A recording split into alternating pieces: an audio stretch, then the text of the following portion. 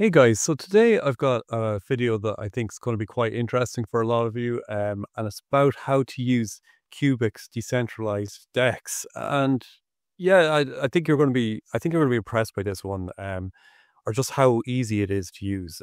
But yeah, I'll explain it all. This shouldn't even take long because it's so straightforward. There's not even that much to show, but it's pretty cool. So let's get into it.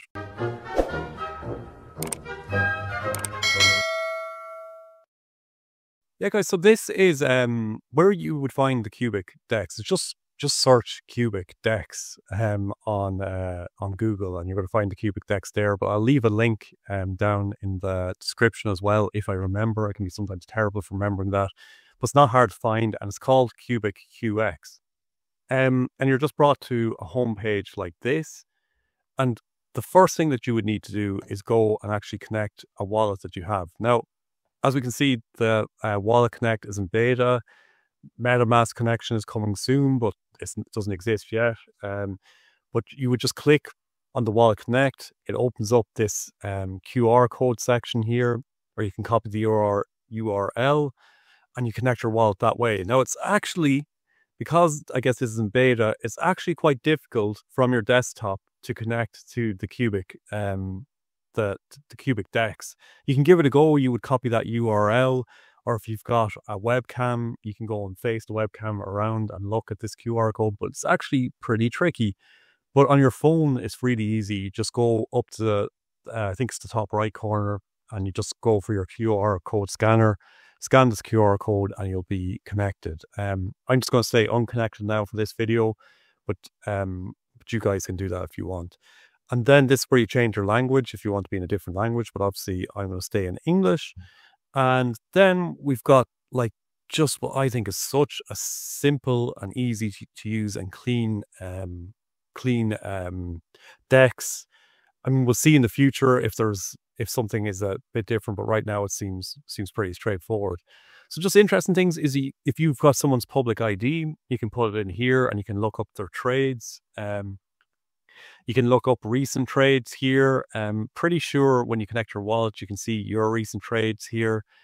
And then you can see recent transactions that have happened on the network. Pretty sure if you connect your wallet, you should be able to see your recent transactions. But you know what's important to remember is none of this stuff is the biggest. All this stuff is going to be improved over time. It's still Qubic Dex is a work in progress, but it's getting there, and it's actually it actually seems to be, I'm really impressed with it so far. But where we're interested in is we've got the home section here. So in the home section, you can look up trades and transactions from here. So the same thing that you're seeing at the top bar. But what's the most interesting is the assets section. So if we click on the assets section, it opens up this section here, and we've got the smart contract share section, and then we've got the Qubic tokens section. And I can see how over time this might need to be adapted. So right now it's really simple because there isn't that many smart contract shares right now, and then there isn't that many tokens on the Qubic network. But this could get messier over time, and it'll be interesting to see how they adapt this over time. But there might just be some drop downs or something, some other way of doing this. But I'm sure it'll be nice and neat in the future. But so a smart contract share, I've explained what this is in past videos, but it's basically if an app is built on the Qubic network, they will run an IPO when they're launching that app. And I'm calling it an app, but it's really just a smart contract. When they run that IPO, they create 676 shares, and it's a way for them to raise funds to build that app or to pay their team.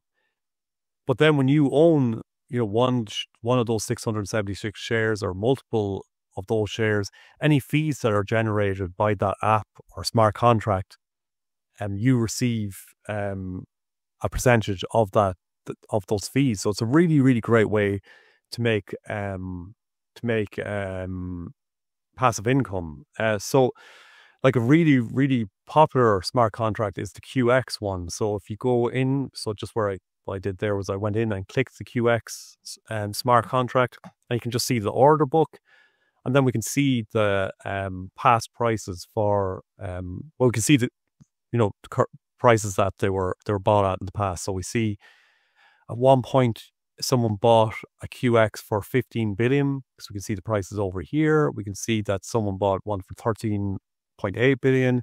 We could go all the way along here, and we can see that people were picking up for 7.5 billion. And we can see very recently someone picked up a QX share for only 6 billion. And the price of QX has been going down a bit, shares for this, because it's not generating much in the ways of fees right now, but it will in the future, I believe. So it'll be worth quite a lot. Then if we scroll down here, we can see recent trades as they happened. And there are all the past trades. And then we can see the asset transfers that happened, and who they came from and went to. And then up here, we can see what are the open sell orders and the open buy orders. So in here, we've got, you can see someone is selling 2 QX right now for 8 billion each. So you can buy one for 8 billion, or you could buy both for 16 billion. Another person selling it for around 9 billion. Another person selling it for 9 billion. And we can see all the prices, and they're going up there towards some people selling one for 32 billion. And yeah, good luck getting that right now, but in the future, they might be able to get that. And then we can see that the buy orders. So the top buy order right now is 6 billion. And then, it goes all the way down to some people bidding one Qubic for a QX. Hopefully, I think trying to game the system a bit. We can see right now there is what's the word? A split, I think they call it. A split of about 2 billion between the highest open buy order and the lowest sell order. But when those prices converge, when someone's willing to bid maybe 7 billion for a QX and someone's willing to sell one, that's when a sale will be automated, and that's when we get a price here. So we can see someone recently paid about 8.5 billion, just over 8.5 billion for one QX share. And we get the date for that. So that was on the 11th of August that someone did that. So then if you actually wanted to buy one of these QX tokens, you just go over here, click open buy order, and you'd have to connect your wallet, and then you just go in, put in the price that you want to buy for, and then you just confirm that in your wallet and say how many you want to buy as well, and then it'll appear here once you've confirmed it in your wallet. Same if you want to sell one of your QX, you go in here, click open sell order. Again, you'd have to connect your wallet, but it's really, really straightforward. Just make sure that you're putting in the correct price, and then put in the number that you want to sell of QX shares, and confirm it in your wallet, and then it's going to appear here. Then if someone bids the price that you're selling it for, you'll obviously it'll be sold in an automated fashion. And obviously, if you've got a buy order in and someone agrees to sell their QX at that price, in an automated fashion, that'll happen as well. And if you held a QX and you were like, yeah, I want to sell one for 6 billion, you go over here and click sell. Or if you were someone that just saw that 8 billion and you just want to go straight in and buy, you just click buy and you do it that way. And then if we go back to assets, we can see loads of other ones. So there's random. This could be a really big money generator in the future, but it's not an active smart contract right now, or not a smart contract that's generating fees right now. So, it's probably a good time to buy it, because if, in the future, if it is, it'll probably be worth a lot. Then there's Qtil. I'm not even sure what that one does. Quotary is the decentralized betting exchange in Qubic. And we can see that there's some pretty good prices there, around $500 million for one of those right now. Still not generating a lot in fees. My Last Match, this one is probably going to generate a lot in fees in the future. This is for the computer game that's launching on Qubic. I think this could be a big fee generator, and I wouldn't mind snapping up one of these at some point myself. And then QEarn. I mean, I know what QEarn is, but I'm not sure how that smart contract works. But QEarn's the staking platform on the Qubic network. Then we've got QVault. So this is the passive income smart contract in Qubic, where the QVault team actually goes and buys, takes your money, any money that's invested into it, and uses it to buy all these shares, and then they pay passive income out to QVault holders. So That's a really good one to own. I'll show you in a second. You can also own QCap. MS Vault is a multi-signature vault.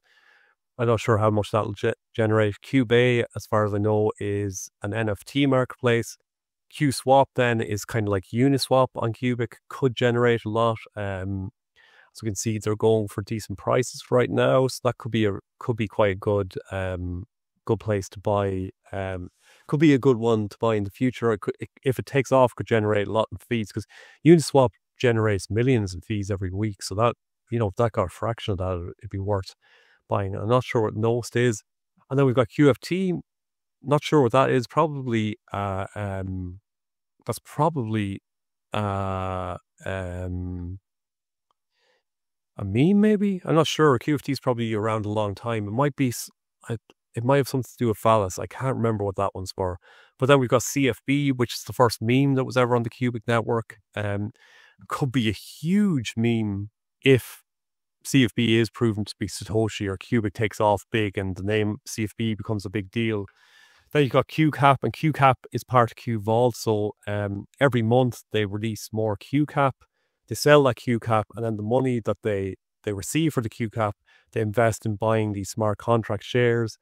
And then they use that, the income from these shares, and they pay back QCap holders for the percentage of the total supply that they own. So if you own 1,000 QCap and there's 21 million overall, that's 1/21,000 of the whole network. So you get 1/21,000 of all the smart contracts that they own. So this could be a huge money spinner in a few years. And as you can see, that's why QCap are pretty expensive right now to buy 1,000 of them. And then Garth is a really promising looking meme that's been built on top of the Qubic network. It's got to do with AI Garth. So that's a really interesting one. Then Matilda is another meme coin, and it's the name of CFB's cat. As like the Satoshi's cat project, could be worth a lot too. So I think that's an interesting investment. If CFB is proven to be Satoshi, that should explode. QX Trade, not entirely sure how that one works. I should look into that. QXMR, I think that might be a meme coin as well.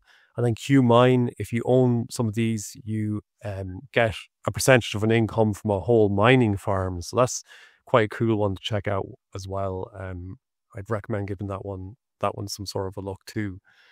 And that's all the tokens. That's literally it. And as simple as that, all you have to do anytime you want to buy them, for example, QCap's a great one to buy, is either just click in here and buy what someone's selling at the price that they're selling it at, or just open up a buy order if you want to try and buy at a lower price. But yeah, a great DEX. And I mean, I think if Qubic starts taking off, the income and fees that this DEX could be producing in the future could be huge. That's why QX is a great thing to invest in. It's why QEarn's great to invest in, because they're taking the users' funds and investing them in QX, so you get some of that passive income. That's why QCap is a great one to invest in overall. That's all I've got for you today, guys. I'll see you all on the outside.